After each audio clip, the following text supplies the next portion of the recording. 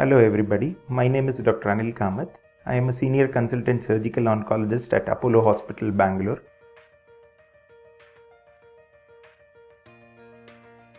Thyroid cancer is one cancer in which the main treatment would be surgical. Now the surgery would involve removal of the thyroid gland. Either half of the thyroid gland is removed when there is suspicion, a procedure we call as hemithyroidectomy, or if the cancer is confirmed, the entire thyroid may have to be removed, a procedure we call as total thyroidectomy. Now, when half of the thyroid gland is removed, when there is suspicion of thyroid cancer, that particular part is sent for immediate examination, what we call as frozen section. And if the frozen section does reveal the presence of cancer, then the other part of the thyroid gland also will have to be removed. Total thyroidectomy is done for confirmed cases of thyroid cancer. In this, the entire thyroid is removed. Of course, the function of the thyroid is lost after removal, but it can be easily replaced with thyroid tablets. The main complications of this surgery are two. First of all, the nerves which go to the voice box or the recurrent laryngeal nerve passes very close to the thyroid. So, entire removal of the thyroid may produce temporary hoarseness of voice.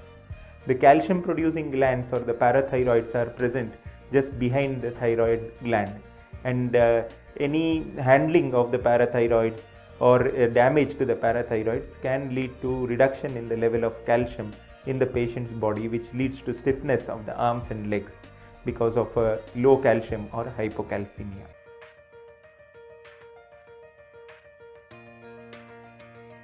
The main complications of this surgery are two.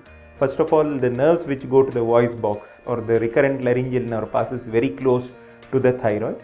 So, entire removal of the thyroid may produce temporary hoarseness of voice.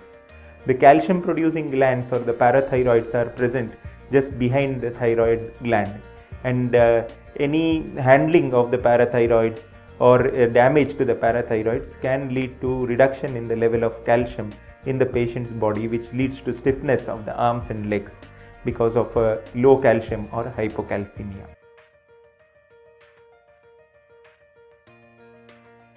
Surgery forms the mainstay of all these thyroid cancers, but in certain types of these cancers, additional treatment called radioiodine therapy is required. Now, radioiodine therapy is done by the nuclear medicine department, in which a small amount of radioiodine is initially administered to the patient about 4 weeks after the surgery.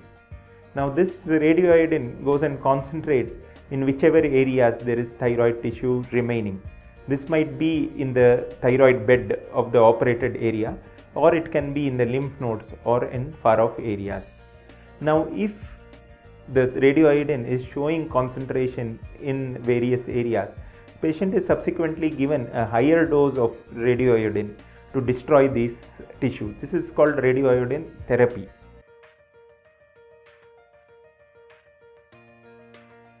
Modalities like radiation and chemotherapy don't have much of a role in thyroid cancer. Radiation, of course, has a very limited role, and it's used to treat residual disease which does not respond to radioiodine therapy. Chemotherapy per se does not have a role in thyroid cancer. In terms of outcomes, thyroid cancer is one of the best cancers to treat. The outcomes usually are very good, and in early stages it is a highly curable cancer, and the patient can lead a normal life with no disabilities.